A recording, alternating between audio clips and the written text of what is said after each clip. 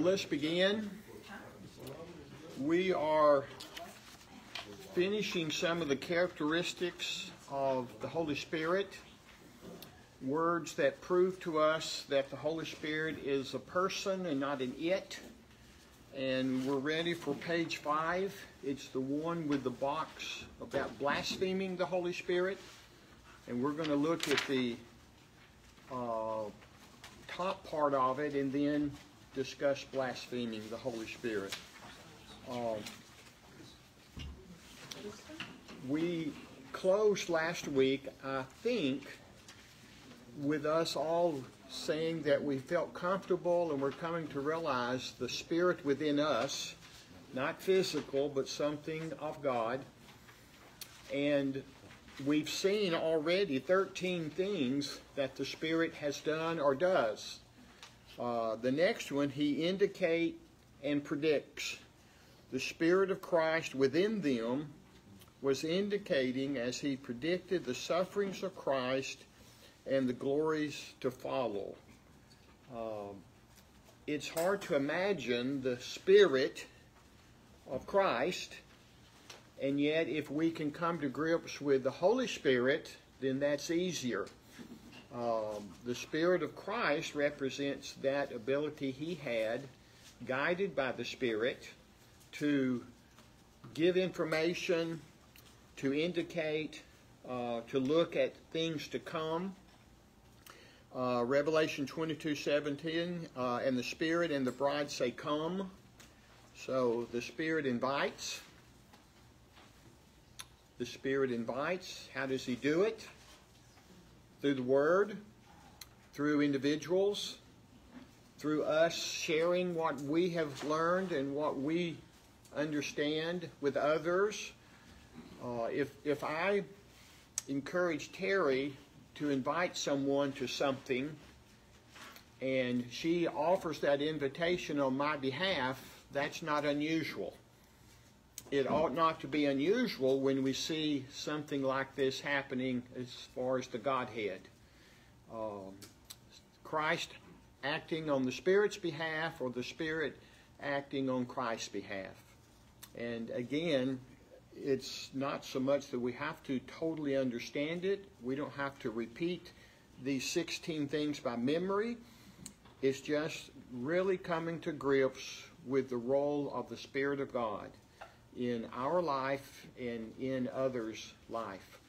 The one I like, Romans 8:7, verse 14, and Jesus, full of the Holy Spirit, returned from the Jordan and was led by the Spirit into the wilderness.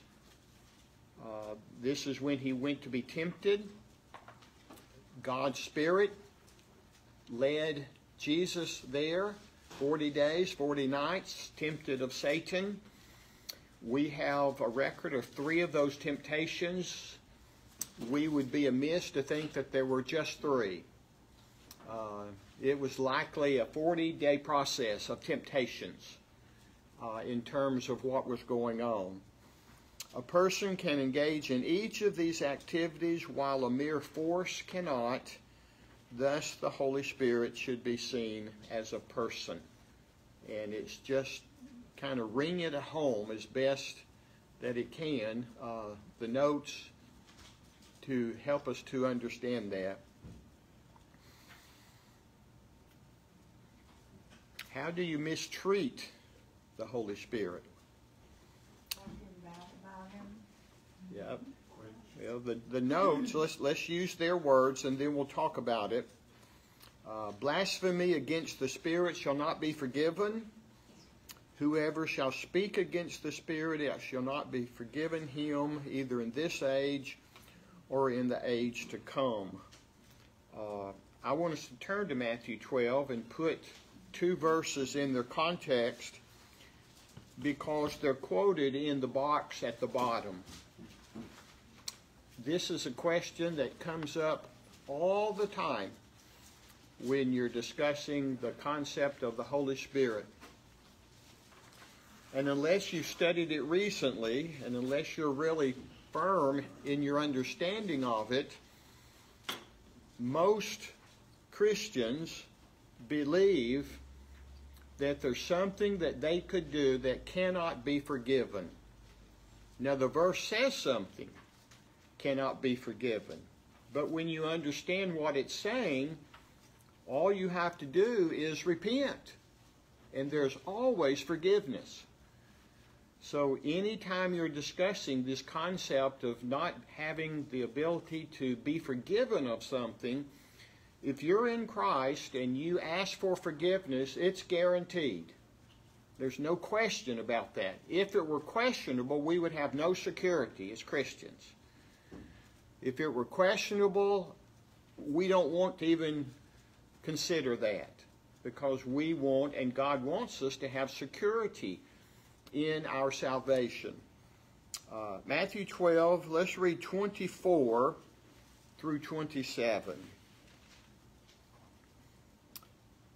The Pharisees heard this, and he had driven a demon out of a man.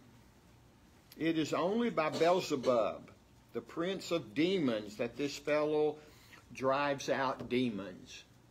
Now, what did they just do? Who did they give credit to? Who's the head of demons? Beelzebub, but in the Greek it's Beelzebul or Beelzebul, but it's associating Satan driving out part of himself.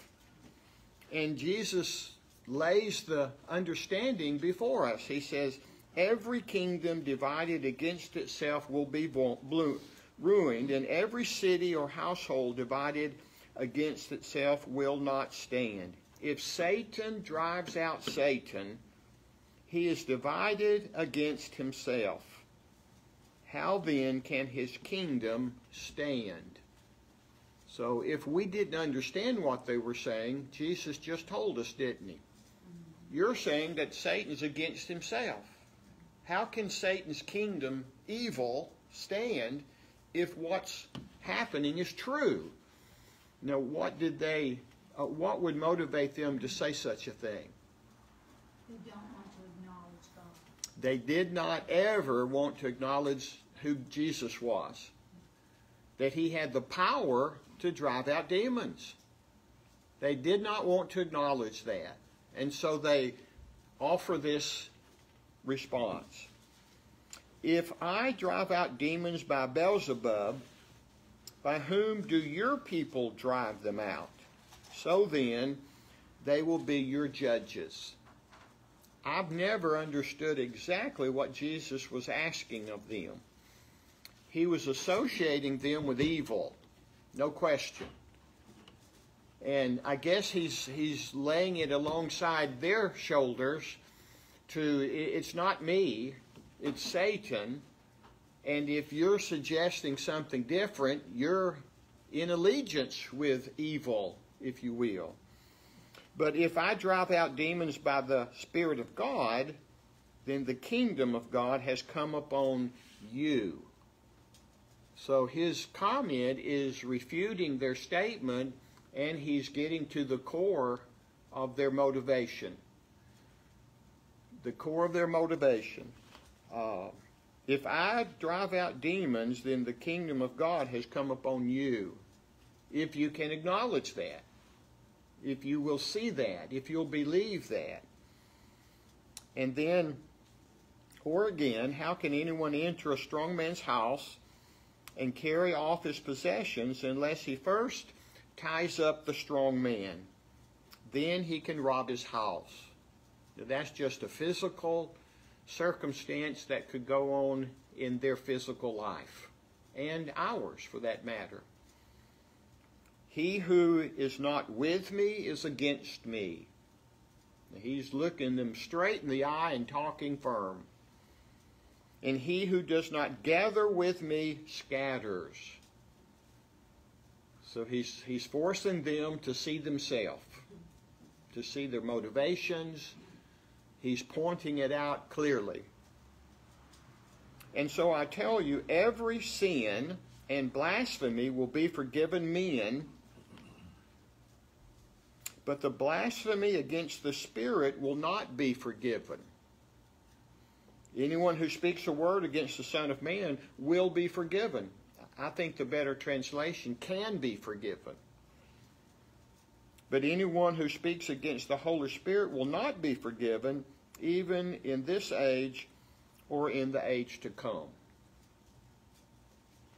Look at the bottom two paragraphs at the bottom of the big box.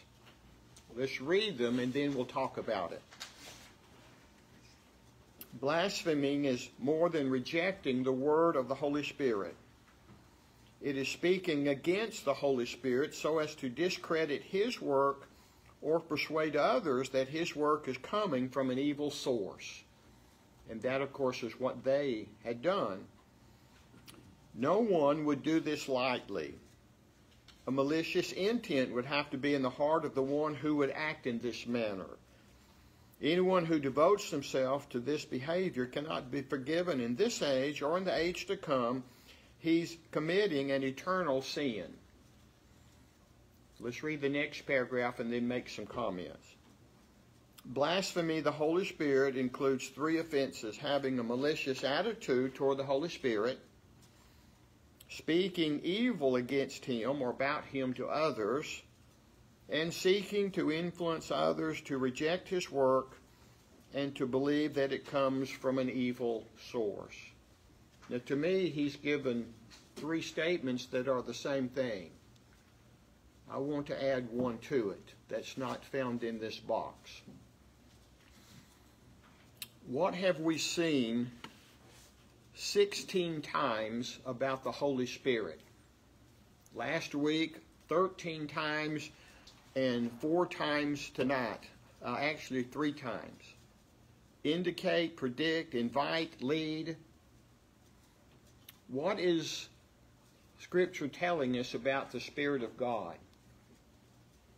It's involved in our life. It wants to speak to us. It wants to guide us. It wants to invite us. It wants to all of these 16 things. If I reject it, who am I rejecting? Lindita? You're rejecting God.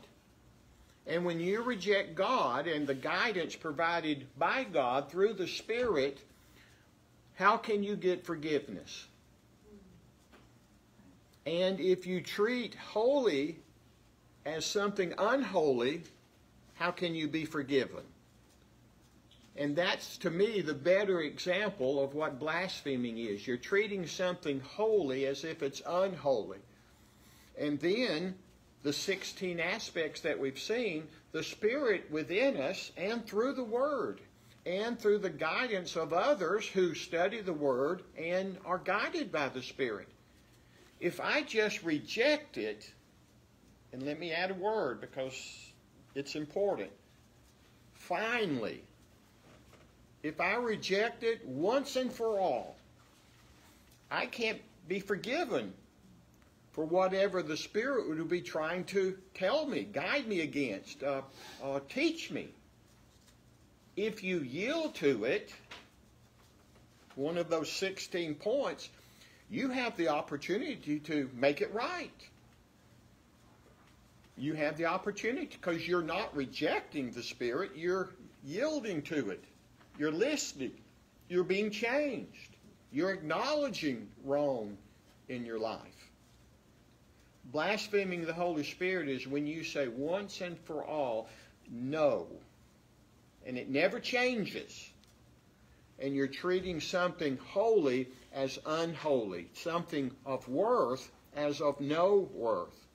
Something with eternal life attached to it as if you don't care. So is there any sin that you confess that you will not be forgiven for? Say no and shake your head. So don't think, oh no, I've done something so bad, God cannot forgive me. Who is talking to you in that regard? Which little voice on your shoulder in the cartoons is talking to you? It's Satan talking to you. He's the accuser. Satan the accuser. He wants you to feel your guilt. And I've said it, I don't know how else to say it. If something within you, whatever you've said, whatever you've done, I don't care how bad you are, as a Christian, if something within you is saying you can't get forgiveness, you can't go to worship, they will never forgive you, don't ever go into that building at Lassen Street ever again, because they're all watching you and they're remembering who you are and what you've done. You might as well, who is that talking to you? It's not God. God is drawing you back. God wants you to come back. The love of Christ because of God is telling you just the opposite. 7 times 70 in a single day you forgive someone. You think God has a number? Satan wants you to think, I've done it now, I can't be forgiven. And you're listening to him, who is a spirit, but it's not the Holy Spirit, the Trinity of God, that's telling you different through Scripture, through others, and even your conscience, if you'll listen to it.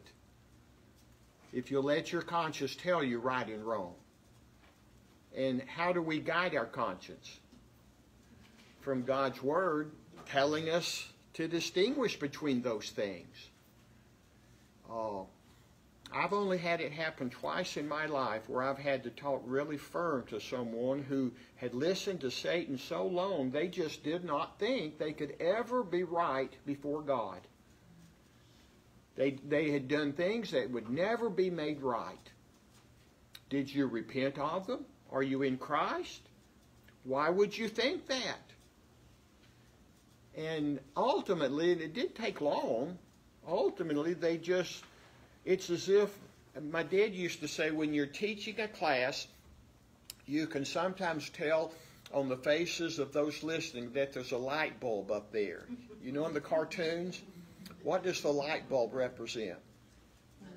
Enlightenment, or I've got an idea, or I'm starting to understand what you're saying. He says you'll see people as if there's a light bulb there. And sometimes I find myself, I see a light bulb there. What did you want to say? You can just see it. And it's as if a light bulb, an idea finally found its home. And both times they just took a deep breath and their shoulders relaxed and they finally began to get it. It doesn't happen overnight because they believed that lie for so long. But they finally began to realize you don't believe God if you believe that. You're listening to Satan. And it's so obvious when they see it. And of course it'd be nice if they saw it the first hour when they started down that path. We sometimes are slow learners. I have said that a few times in my life. We're slow learners. But then we get it, and we're thankful. Tommy? One of the things that you have to remind people of when they think they've done something that they can't be forgiven of is the Apostle Paul. Yes. If anybody can be forgiven, would think they wouldn't be forgiven, it was the Apostle Paul. If you look at what happened to Stephen and all of the other people that he murdered and conspired against, yet he got forgiveness and grace. Therefore, anybody should be able to do it. And to his credit, when did he get it? On the road to Damascus. When he saw the light. There you go, T. When he saw the light and Christ spoke to him, why are you persecuting me? When he got it, he got it. Now, how do we know he got it? Look at his life. He died for the cause of Christ. He went through, read 1 Corinthians 12 and see that long list of physical things he went through. And he did not yield ever again to what at one point he believed. This is an imposter. He's not here for the right reason. He's telling lies. He's leading Judaism astray. And he got it. And there's nothing that tells us he ever had doubt when he was immersed in water and forgiven after being taught, that he ever looked back and felt as if he had not been forgiven. He believed God, and he knew that God saw him as he saw the blood of Christ applied to his life. That's the reason people have doubts. Vern? I think one of the things that, they say there's consequences of sin, and I think getting over your guilt is one of the hardest hurdles for you to get over. Yeah. And that guilt keeps coming back, and that kind of really clouds your mind as to, if I can't forgive me, how can God forgive me? Yeah. And I think I've shared with you an occasion where a gentleman at a former congregation would come forward and he would acknowledge sin. And because I knew him, I would say that prayer for him before the congregation. And then I would go straight to him because he sat in front of me every Sunday morning and it was right there. And I would go straight to him and says, now you forgive yourself. Because I knew that was an issue with him. He had trouble forgiving himself. He did what he's supposed to do. He acknowledged it, and he let people that would never have known it. It was really a private thing, but he also wanted prayers. I've not been the person I should be. I need your prayers, whatever it might be. Now forgive yourself. And that's difficult for some people. Was it Dorothy? Satan wants you to not forgive yourself. He wants you to always feel the guilt and let it flare up again because it stymies your Christianity. It don't does. do what you ought to do as a Christian. It slows you down. Have you ever come to a fork in the road, and even if it's close, even if there's two paths within just a few feet of each other, have you ever tried to run down both paths? Think of the Christian walk and Satan's walk. See yourself and remember the thing we learned in sports and other places, I suppose. If something is off that much here, as it goes forward, it's going to eventually be a mile apart. And the principle is true if you're just a little bit off in your appreciation of the grace of God.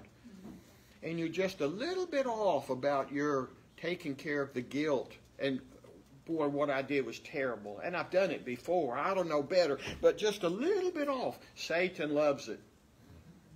Because you're off that path. Just a little bit. But Dorothy suggested it's true. And then it becomes worse. Becomes more. It happens more often.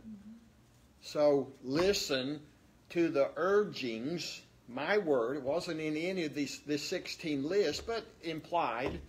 Listen to the urging when you read Scripture or as people are teaching and preaching or you're studying with a group. Wow, I really needed that. And if you felt that, if you sensed that in Scripture or something that was said, what do you need to do? Immediately and for a long, long time. Take it in and let it have the effect. If you really needed it, someone hit a nerve. And it can be a good nerve. It can be a good thing. Stan? The accuser likes to use what I've heard called a cycle of regret. Yeah. You're thinking, and the illustration I heard was just horrific. It'd be something similar to like if a parent left their toddler in a hot car and there's death. I mean, that's just tough. When you get into these, whether it's something as severe as that or something more minor, you just get yourself into this cycle of regret. Thinking, if only I had done this, if only I'd done this, and it can just drive you crazy. And Yeah. you get terrible mental health, because of that type of thing. And that's what God offers us, that forgiveness and the release from that. Even though the scars are still there, the forgiveness comes from God. Yeah. Tommy? So there's a Greek mythology character called Sisyphus. And Sisyphus is the one in mythology who's rolling the big boulder up the hill. And when he gets going to the top, it comes back down. And he has to roll it again, up the hill. Eternity, rolling it up the hill. If we don't forgive ourselves of our sins, when we ask for forgiveness and repentance, we're always trying to push that guilt boulder up the hill. And we're never going to be successful getting it to the top of the hill. It's just going to always roll down and crush us. And then where our spirits are crushed, we have to be able to forgive ourselves. Very important point. Well, in sports and other aspects of life, if you're going to be successful, you have to quit playing the what-if game. What if? And when you do that, what are you doing? You're doubting and you're thinking of the past. Can you undo it? Wouldn't it be nice if we could, hindsight's 20/20, wouldn't it be nice if we had 20/20 when that happened? We didn't. And what if? Each of the examples and the comments that have been said, we don't need to play that game. What if? Well, if you knew then what you know now, but you didn't. And make it right. And get your focus on what you are about now and what you're wanting to do in the future. Living in the past doesn't help. It won't work. Can't change a thing. Now, what's the value of looking at the past? You learn. You learn from it. I don't remember who said it now. History is bunk. Someone quoted that in something I read some time ago. They were wrong because we learn from history. And that's what's wrong with our culture right now. The woke culture. Let's just remove everything from our past that shouldn't have happened, and let's chastise all of that, and let's take all of that away. And what are we going to do? We're possibly going to find ourselves in a circumstance, maybe not this year, but in some years ahead, when it's all removed from history, it's all removed from the awareness of a whole new generation of people. We tend to do things again. There's nothing new under the sun, Solomon said. We learn from history, and to erase it is not the right thing. Learn from it. Keep it there, to always be pounding it into your consciousness. We're not doing that again. As a country, as a family, as a community, however it would apply. Terry, Jan, you want to comment too? And this is where the scriptures come into our help. If we're in the scriptures often, they come to mind. Take every thought captive and make it obedient to Christ. Yeah. Think about what is true and noble. So you honest, what is trustworthy. True, not what you think is true, but what is really happened. And then Paul says, I don't let the past, I stretch forward to the future. Philippians 3. One of those two people sitting before me one day in a church office was getting ready to tell me things that I knew were going to be shaded from her lack of understanding of who, what, when, and where. Let me just say it that way. They may be watching tonight, so I have to be careful. I said, well, let's apply something. Terry just quoted the verse. Whatsoever is true. It really happened. My dad used to say to young people, when you go to a 4-year-old or a 7-year-old and say, tell me the truth, they don't have any idea what you're saying. What he would say, and he taught me, apparently I needed it, tell me what really happened. Tell me what really happened.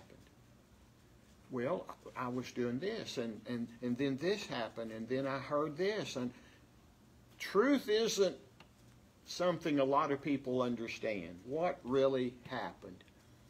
And one of those two people, just simply beginning there, tell me what's true. Did this really happen? Well, no, I just heard. Somebody just told me. Did it? Do you know that it really happened? And the 50 minutes or an hour that we would have spent changed drastically. And it's a very worthwhile endeavor that we go through. Did this really happen? Tell me what's true. And then those other characteristics. You have a whole new positive light to things. You don't let your mind go into the gutter, but you keep it on heavenly things. You take it captive, as Terry said. And you've been very patient. I hope you remember your thought. I was rehearsing in my head. Instead of the phrase you mentioned, instead of the what if, we should be like Shadrach, Meshach, and Abednego, even if. Absolutely. Yeah, boy, that's powerful too. And that's really hard, isn't it? God has the ability, but even if He doesn't, I'm going to do what's right. I'm not going to bow down to those idols. I'm going to serve God Jehovah. Yeah, that's the great point. If we leave now, that's the one we should leave with, I suppose. Even if. But we read John 13 a few weeks ago in the context of another discussion. But on that occasion, Jesus was teaching the point that things don't happen because we're sinners. And remember the ones on the way to offer sacrifices and Pilate shed their blood? Were they more guilty than other Galileans who were doing the same thing that day? Remember when the Tower of Siloam fell on those people? Were they more guilty than others? No. On both cases, those things did not happen because they were willful sinners. And I inject the word because we're all sinners. But if you think there's something in your life that needs to be forgiven, and you're thinking this is happening, I've lost my job, what did I do? I must have sinned against God. No, you didn't. That's not why it happened. But if you think something happened that's caused something bad to happen in your life, repent. Repent. And so if we start to question, and Satan and others would cause us to question, well, this is happening for so-and-so reason, read 4 verses of John 13 and realize, no, that's not why it happened. But if I'm thinking I've done something that could have been so bad that this would have happened, Jesus says, repent. Repent. And what's the guarantee? If we repent, He is faithful and just and will forgive us of that sin and cleanse us of all unrighteousness. There's the guilt washed away again. Vern? You know, just speaking about this and, you know, forgiveness and stuff like that, there's a flip side of that coin. I would look at a lot of crime shows where people have had, you know, terrible things that happen to them, family members and stuff like that. And usually at the end of the show, you know, they are talking to the people. And what they generally will say is, you know, I carried this hatred for a long time. And it really affected me. And I could really see it tearing my life up. Physically it does. And when I finally said, I forgive you, my life changed again. Yeah. Another side to that. Holding a grudge and holding anger inside, not dealing with it, so many areas. There's a long list of about 9 things that happen to us physically, from ulcers and all manner of things. And doctors who do the counseling and who see many people who've held on to things, it changes your physical makeup as well as emotional. You can't deal with things in life the same way. Why? Because it's like a weight on your back. That's the euphemism or the metaphor. I've been carrying this weight around. Ever tried to carry a 150-pound weight on your back? Just imagine, it's not a small little thing. It's a heavy load. And it cripples us. It just slows us down. It's not allowing us to be the light and the leaven and the salt that we ought to be. We're dealing with the past and the what-ifs. Can you name something right now? I don't want you to say it out loud. Please don't. But can you think of something in your life right now, and you could do it if I gave you a minute, that you really wish you could have undone? It doesn't have to be negative. It could be a positive. That you wish you could undo it. I would like to run one race in Knoxville, Tennessee in the half mile at the regional track meet. I would love to go back and run it again. I was worried about who was behind me, and I missed winning by that much. Now, I still qualified for the state meet, but I have thought about it so often. And then I have to quit. I can't do anything about it. But evil things, we can all wish that we had seen the fastball sooner if we're on a baseball team or whatever else it is.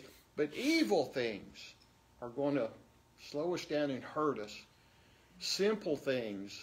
I wish I studied a little bit harder and answered 2 more questions right. My grade would have been different. I mean, those are regrets that aren't going to trouble us forever. They're not going to slow us down and hurt us unless we do that in too many things, I guess. I should say that. I saw a hand. Kara, was it you? I was thinking of the acapella song, Roll That Stone Away.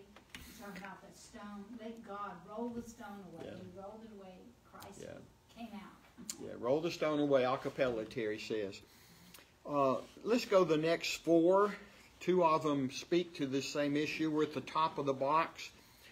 Peter said, Ananias, why has Satan filled your heart to lie to the Holy Spirit? Acts 5. Ananias and Sapphira, they saw the example of Barnabas and others who sold property and brought the money to the apostles to be used for good. Ananias and Sapphira apparently had a piece of property. They sold it. They gave half of it, but they lied to the people without saying words. So therefore they lied to the Spirit of God because the Spirit of God knew they kept half of it and they wanted people to think they'd given it all. And they had every right to sell the property and keep half of it. It was a magnanimous thing that they did to give half of the money. But they wanted credit for something they did not do. And what did God do to Ananias when Peter confronted him? He struck him dead. And Ananias Sapphira comes in just after the people carried her husband out, and she essentially said the same thing, and she too was struck dead. And I've always suggested Peter wanted the first century church, that first generation of Christians, to know, do not tell lies. Even if you get away with them, who knows it? The Spirit of God. God knows it. And it had to be dealt with in a very visible, overt way. I don't understand it, except that gives me, if there's a reasoning, that seems to be the reason. This is the first weeks and months of the first century church. And it was a lesson that had to be understood. Resisted, you men who are stiff-necked and uncircumcised in heart and ears are always resisting the Holy Spirit. Now, what characteristic has he just described to someone who's just pushing the Spirit away? They don't want to be urged. They don't want to be invited. They don't want to be compelled. They don't want all of these 16 actions on the part of the Spirit in their life. And how are they described? If anyone ever says to you, you're stiff-necked and uncircumcised in heart and ears, you're going to say, what Bible have you been reading? And what are you talking about? But I think we're going to have an idea. That's not how we should be responding to God's teachings. And that's what it is. We're responding to God as if He doesn't matter. We're rejecting, resisting as if it's not important. And you know what? What did we learn a while back? God is a jealous God. He's a jealous God. He has every right to be in first place, treated in first place. Treated, I've got 5 minutes, treated with the reverence and the glory and the honor he deserves and he's earned. And we resist it, and these would give us physical characteristics that may come to mind. Grieving. Don't grieve the Spirit of God. I think it's the same idea of just turning your back on it. You're just not listening. By whom you were sealed for the day of redemption. The Spirit has a purpose. And the seal, any of you ever driven trucks across country? I've unloaded a few trucks when Terry and I were married. We loaded Samsonite furniture in Murfreesboro, and when it's all loaded up and the invoice is ready to go with the driver, what do? They put a seal on it. And what's the purpose?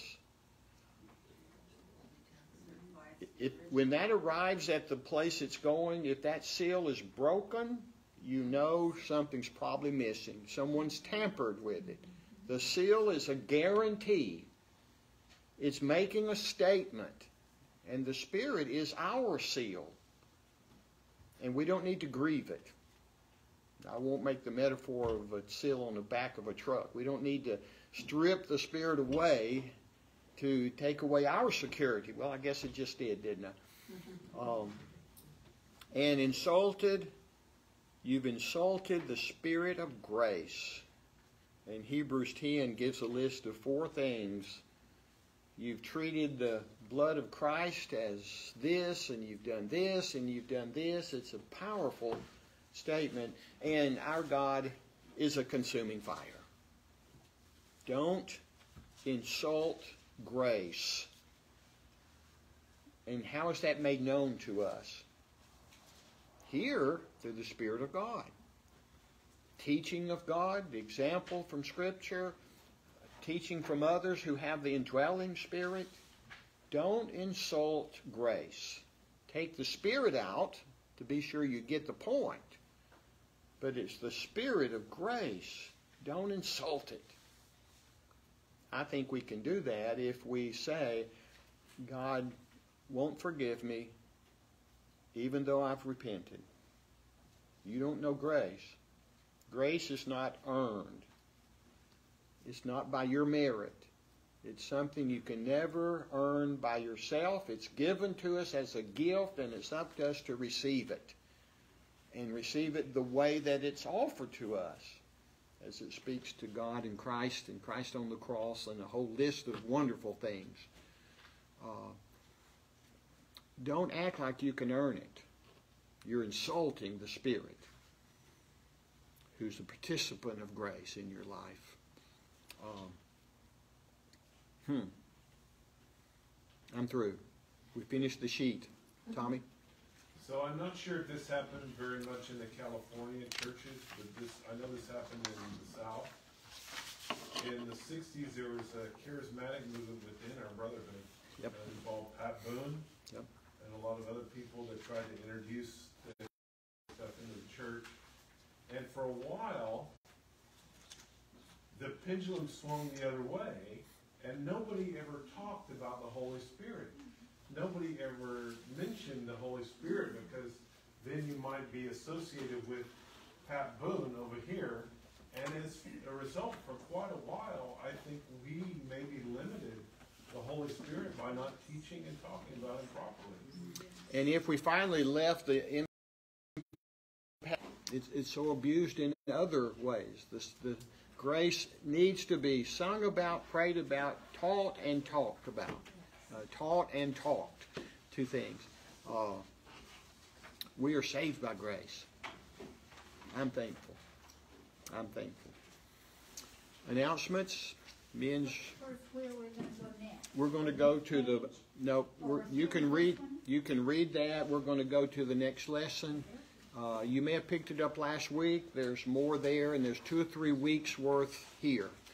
The notes on the table, and unless you got them last week. I see some people from 7 different areas of the world watching us. We're on Facebook tonight, and it's telling me who's watching. Hello, folks. I'll go home and post it to our YouTube page so others who didn't know it's here, but having the telephone connection plus the Wi-Fi is, I think, giving us a good connection. Brian told me the Wi-Fi back here is not steady enough, and I was thinking, well, maybe it will be if I use my phone. It has a double connection, not just a Wi-Fi connection, and I think it's worked. I think it's worked. Tommy? Sunshine bag items are due by Sunday, September 18th. So sunshine bag stuff, that's coming up very quickly. Life Group 3 is meeting. I do not beg. I do not use guilt, but it's an opportunity, first of all, to be with brothers and sisters in Christ and to have a great meal and come figure out what is that dessert that this person is going to stand in the hall and he's going to show us to encourage us to come eat that day. I have my guess what it might be. I don't know, but I think I know with such a definitive statement that this is everybody's favorite. I can only think of one that fits in that category.